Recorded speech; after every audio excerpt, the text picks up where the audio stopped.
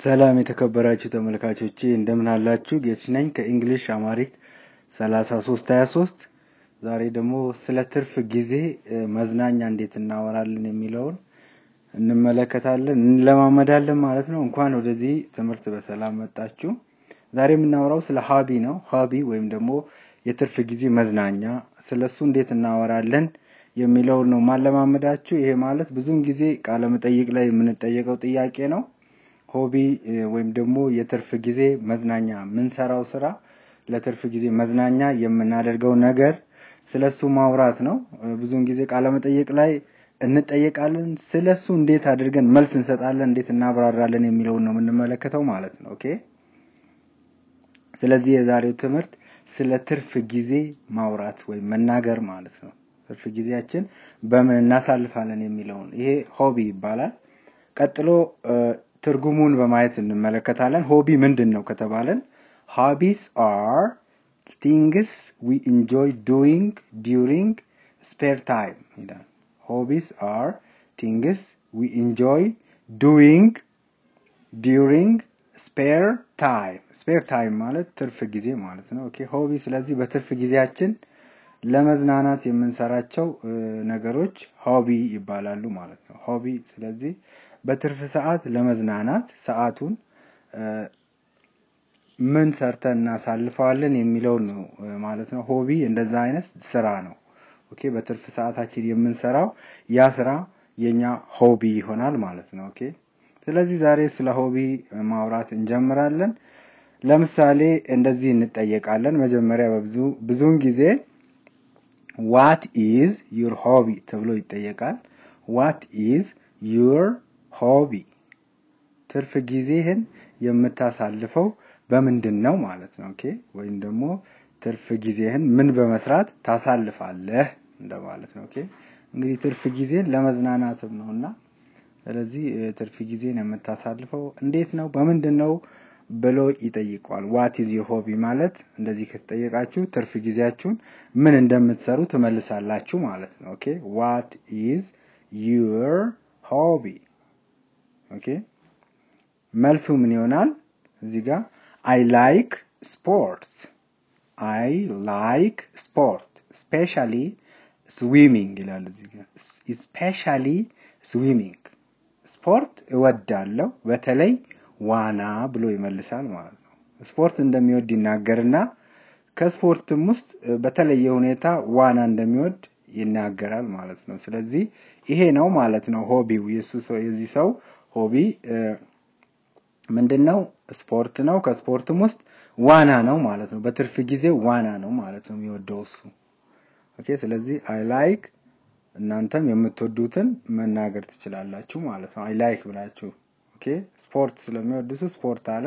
ከስፖርትም ውስጥ ስዊሚንግ ወይም ደግሞ ዋና ብሎ መለሰ ማለት ነው። ኦኬ እንደዛው እናንተም ሆቢያችሁን ስትጠየቁ I like ብላችሁ መመለስ ትችላላችሁ ማለት ነው። ሆቢ ያው በትርፍ ጊዜያችን መስራት የምንወደው ነገር ስለሆነ I like ብሎ መመለስ ይቻላል ማለት ነው። ቀጥሎ ሌላ ደግሞ እዚህ ጋር is your hobby common in your country ይላል።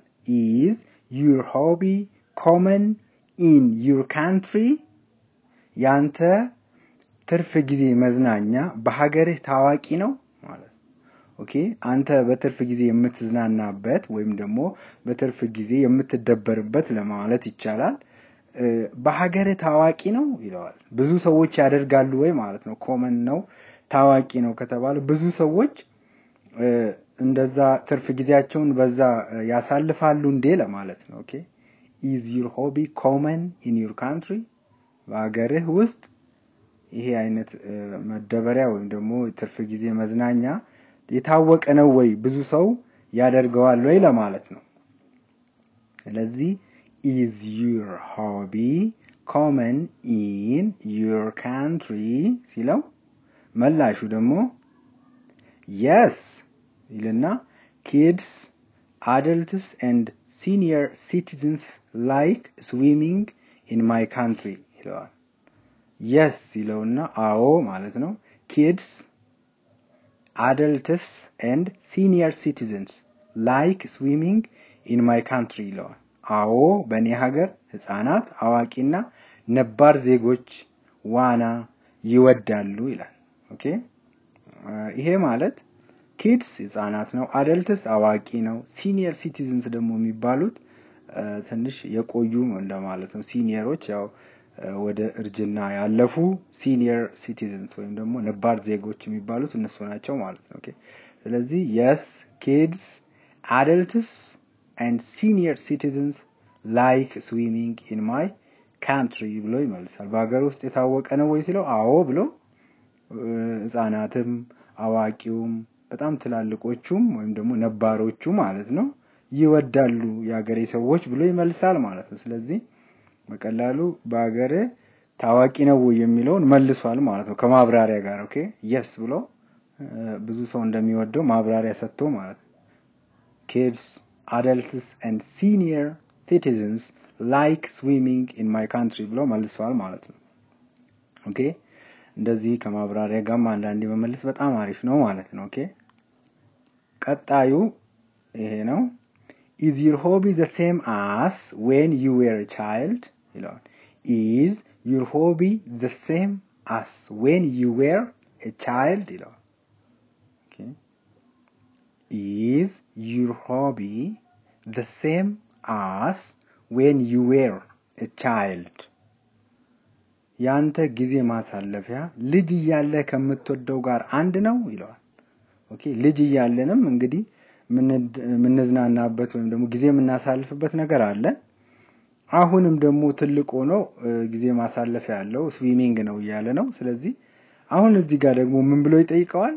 ተመሳሳይ ነው ወይ በልጅነትህ የምትዝናናበት ነገር አሁንም እንደዛው ነው ወይ ተመሳሳይ ነው ወይ ይላል is your hobby the same and ነው ወይ the same as when you were a child when you were a child ማለት ልጅ እያለ ከምትወደው ወይም ደግሞ ጊዜህን ከምታጠፋበት ከምትዝናናበት ነገር ጋር አንድ ነው ወይ ይላል ማለት ነው is your hobby the same as when you were a child ይለውና ይጠይቀዋል መላሹ ደግሞ አሁንም yes ይላል I was fond of swimming when I was a little girl yes I was fond of swimming when I was a little girl አዎ ትንሽ ልጅ ሆኜም ዋና እወድ ነበር ብላ ትመልሳለች ማለት ነው yes ይልና I was fond of okay እቺን እንድትጠቀሙ አሳስባችኋለሁ I was fond of swimming ማለት በጣም ወደው ነበር ማለት ነው ዋና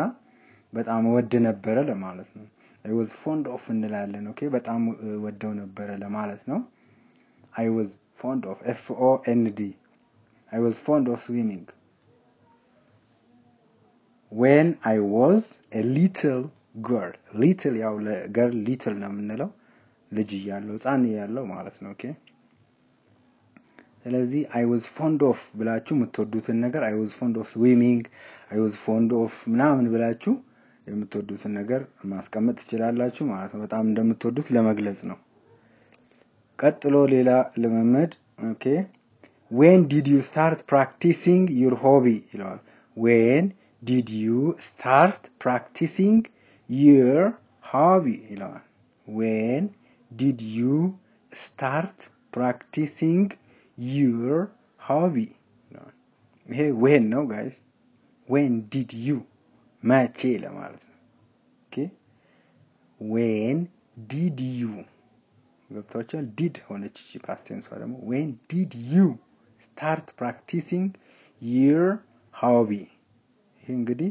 when መቼ ነው የጀመርከው ጀምሮታል ስለዚህ did የሆነችው ለዛ ነው ስላለፈ ነገር እየጠየቀ ስለሆነ when did ጀምረሃል ወይ ሳይሆን የጀመርከው when did you start practicing your hobby ጊዜ ማሳለፊያን መለማመድ የጀመርከው መቼ ነው ይላል መቼ ነበር መቼ ነው okay መቼ ነው የጀመርከው when ብሎ ይጠይቃል ማለት ነው ስለዚህ መላሹ ደግሞ I started swimming when I was 5 years old ይላል ይሄኛውም I started ብሎ started past tense ነው የጀመርኩት ማለት ነው I started swimming when I was 5 years old ዋና የጀመርኩት 5 አመት እያለሁ ነበር ብሎ ይመልሳል ማለት ነው። okay I started swimming when I was 5 years old ብሎ ይመልሳል ማለት ነው። okay ቀጥሎ ደግሞ ስለዚህ started past tense ናት እንዳትረሱ።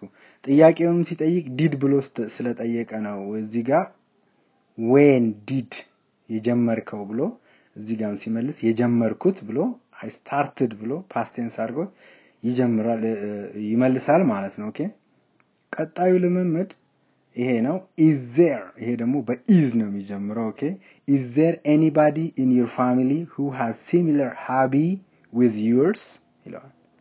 is there anybody in your family who has similar hobby with yours ይላል።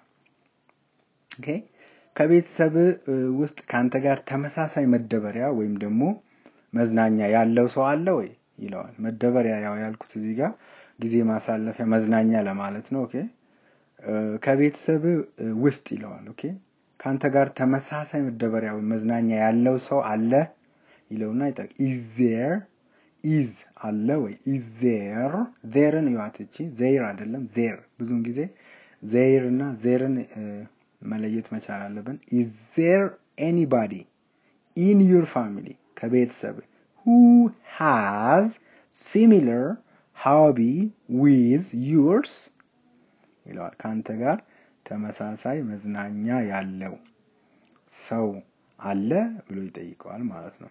መላሹ ደግሞ yes my dad ይላል።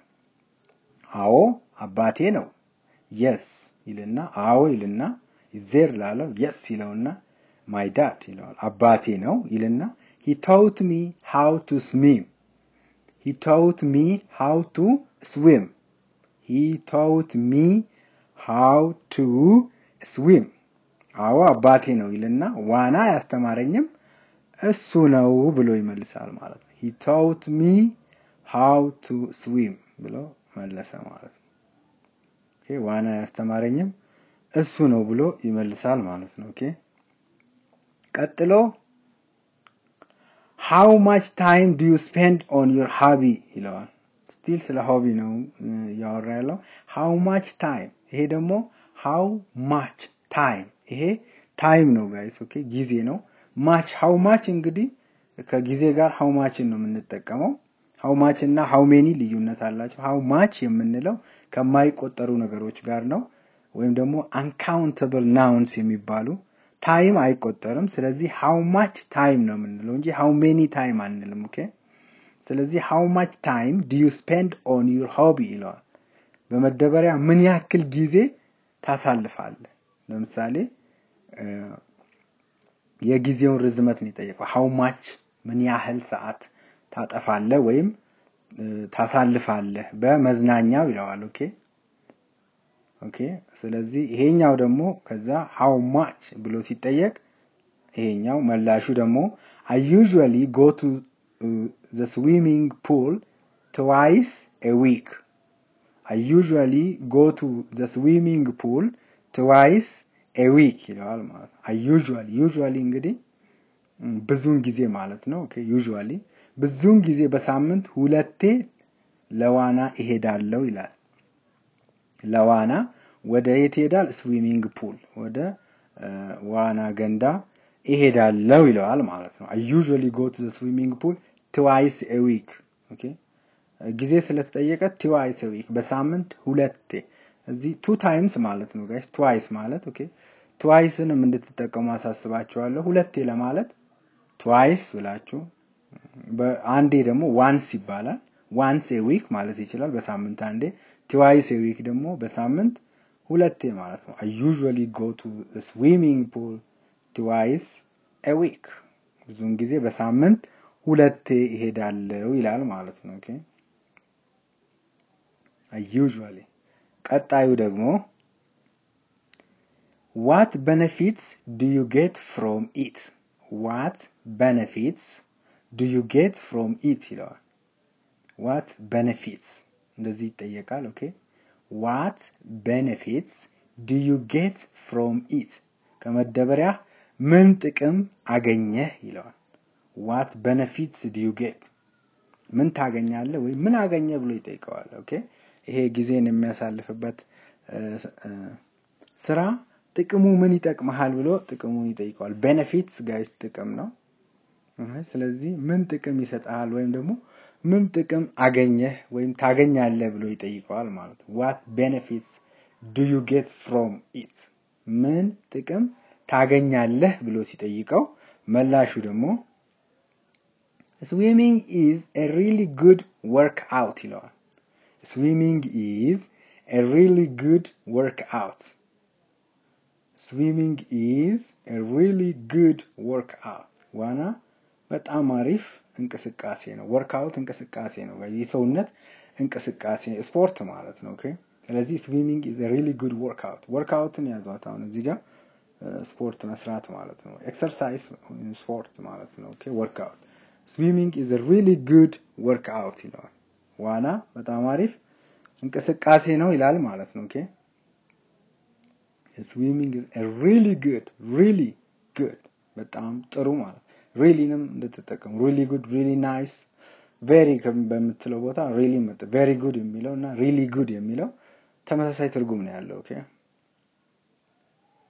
ቀጣዩ ሲያብራራዋል እዚህ ጋር it helps me stay fit and chill out after a long day working it helps me stay fit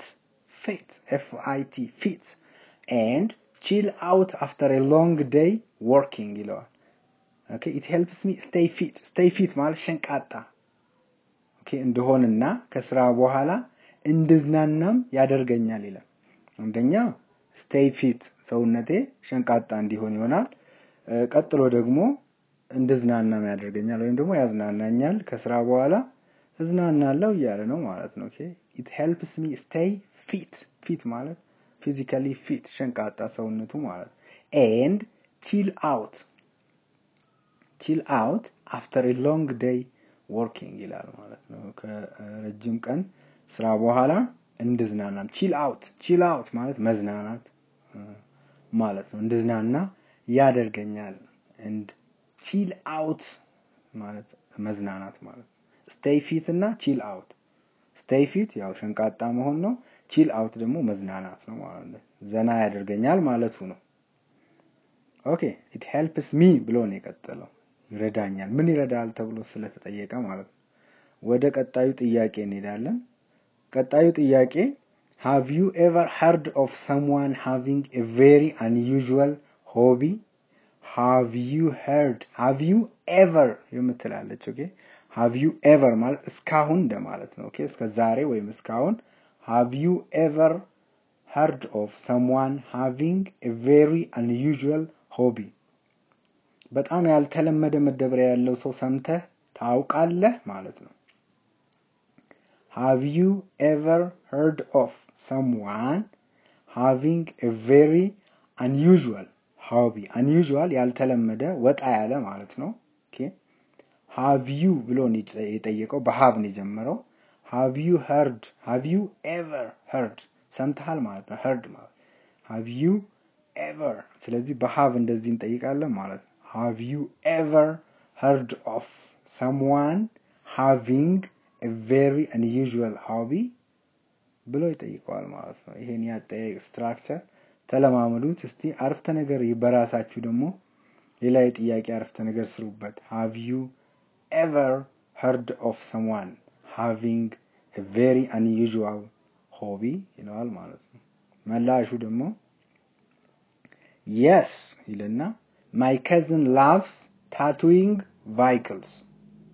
okay yes my cousin loves tattooing vehicles okay እዚህ ጋር አዎ ይልና my cousin loves tattooing vehicles ይለዋል አዎ ይልና አጎቴ መኪና ላይ ንቅሳት ማድረግ ይወዳል ይለዋል okay tattooing vehicles ያው መኪና ማለት ነው okay እዛ አይነት መኪኖች አንድ ላይ vehicles ይባላሉ ስለዚህ አዎ ወጣ ያለ ሆቢ ነው ይሄኛው ለየመለሰለት ወጣ ያለ ሆቢ ያለው ሰው ሰምተህ ታውቃለህ ሲለው አዎ ብሎት ምን አለው አጎቴ መኪና ላይ ንቅሳት ማድረግ ይወዳል ስለዚህ ያጎቱ ሆቢ ይሄ ነበር ማለት ነው ወጣ ያለ ነው ማለት ነው ደግሞ ኦኬ መኪናው ላይ ታቱ ማስደረግ ሆቢው ነው ለዛ ነው ወጣ ያለ የሆነበት ማለት yes ይለውና my cousin loves tattooing ማለት ንቅሳት ማድረግ ነው vehicles ያው መኪና ነው ማለት ነው ኦኬ ቀጥሎ ይሄን ይጠይቀዋል what do you think about someone having weird hobbies ይላል what do you think about someone having weird hobbies ወጣ ያለ መደበሪያ ስላላቸው ሰዎች ምን ታስባለህ ይላል weird ደግሞ ትንሽ ያው ግራ የሚያጋባ አይነት ጥሩ ያልሆነ ለማለት ፈልጎ ነው weird የሚባለው ብዙን ጊዜ ግን ጥሩ ያልሆነ ሆቢ ስለሌለ ወጣ ያለ ወይም ደግሞ ያልተለመደ ወይም ደግሞ እንደ ሆቢ ልናየው የማንችለው ነገር እንዴት ነው ምን ታስባለህ የእንደዛ አይነት ነገር እንደ ሆቢ ለሚወዱት ሰዎች ምን ስለነሱ ምን ታስባለህ ነው የሚለው ኦኬ ስለነዛ ሰዎች ወጣ ያለ ወይም ደግሞ ያልተለመደ ሆቢ ወይም ደግሞ መደበሪያ ወይም ደግሞ መዝናኛ ስላላቸው ሰዎች ምን ታስባለህ ነው ጥያቄው what do you think ነው ታስባለህ ነው ስለነሱ about ስለዚህ ስለ ሐሳቡን የጠየቀው ማለት ነው what do you think ብሎ ሐሳቡን ጠየቀው መላሹ ደግሞ I don't think anybody is weird ይላል I don't think any hobby ይቅርታ I don't think any hobby is weird ይልና so I don't judge others ይላል መደበሪያቸው መጥፎ ነው ብዬ አላስብም ሌሎችንም አልኮንንም ይላል I don't judge others መኮንን ነው judge ማድረግ ማለት ነው ኦኬ ስለዚህ I don't think any hobby is weird የትኛውም ወይ ማንኛውም መደበሪያ ወይ መዝናኛ መጥፎ ነው ብዬ አላስብም ይልና እንደገና ደግሞ ሌሎችንም አልኮንንም ስለዚህ ሌሎችን አልኮንንም so I don't judge others ይላል ምን ታስባለህ ስላለው ሲጠይቀው ምን ታስባለህ ብሎ ስለጠየቀው I don't think any hobby is weird ይላል የትኛውም ወይ ማንኛውም ሆቢ ወይ መዝናኛ weird ነው ብዬ አላስብም ይላል ማለት ነው ምክንያቱም ሲነግረው ደግሞ ሌሎችንም አልኮንንም so I don't judge others ያኛው እንግዲህ ሐሳቡን ወይም የራሱን ፍርድ እንዲሰጥ ነበር ጥያቄ የጠየቀው ይሄኛው ግን የትኛውም ሆቢ መጥፎ ነው ወይም weird ነው ወጣ ያለ ነው ብዬ አላስብም ስለዚህ እነሱንም አልኮንንም ብሎ ይመልሳል I don't judge others judgeን እንግዲህ judge ማለት ሌሎችን በስራቸው ወይም በንግግራቸው ምን ማድረግ መኮነን ነው judge ማድረግ ስለዚህ እሱ ምንድነው የሚለው judge አላረግም አልኮንናቸውም ብሎ መለሰ ማለት ነው ቀጣይ what hobbies are usually expensive in your country ይላል what hobbies are usually expensive in your country ይላል okay what hobbies are usually expensive not a one no in your country okay what hobbies ይላል አንተ ሀገር የሚወደድ ወይም ውድ የሆኑ መደበሪያዎች ወይ መዝናኛዎች ምንድናቸው ይላል ውድ የሆኑ የሚወደድ ማለት ነው ዋጋ ኦኬ ምንድናቸው ብሎ ይጠይቀዋል በአንተ ሀገር what hobbies are usually expensive in your country ይላል በሀገር ውድ የሚሆነው መደበሪያ ወይ መዝናኛ የትኛው ነው የትርፍ ጊዜ መዝናኛ የትኛው ነው ሲለው የትኞቹ ናቸው ብሎ ሲጠይቀው መላሹ ደግሞ playing golf is really expensive hobby ይላል playing golf is a really expensive hobby okay playing golf is a really expensive hobby ብሎ ይመልሳል ማለት ነው ኦኬ ስለዚህ playing golf ነው ማለት ነው ይያለ ነው ኦኬ a really expensive አሁንም really expensive ማለት በጣም ውድ ለማለት ነው expensive ያው የሚወደድ ዋጋ ውድ የሆነ ማለት ነው ኦኬ ስለዚህ ጎልፍ ነው ማለት ነው ጎልፍ መጫወት በጣም ውድ ነውኛ ሀገር ብሎ ይመልሳል ማለት ነው ኦኬ ጎልፍ መጫወት በእውነቱ ውድ ነው ብሎ ይመልሳል ማለት ነው ኦኬ ስለዚህ ጎልፍ ነው ማለት ነው በእነሱ ሀገር ውድ የት ሀገር እንደሆነ ባናውቅም ማለት ነው ኦኬ የዛሬው ትምህርት ይሄን ይመስል ነበር ወንደርፉል በጣም አመሰግናለሁ ፕሊዝ ቪዲዮዎችን ሼር አድርጉልኝ በጣም እኔም እንደበረታታ ብዙ ትምህርት እንዳዘጋጅ ያደርገኛልና በተሻለ ጥራት ደግሞ በጣም አመሰግናለሁ ስለሰማችሁ በሌላ ትምህርት ደግሞ እንገናኛለን እስከዛው ሰላምና ጤና እመኝላችኋለሁ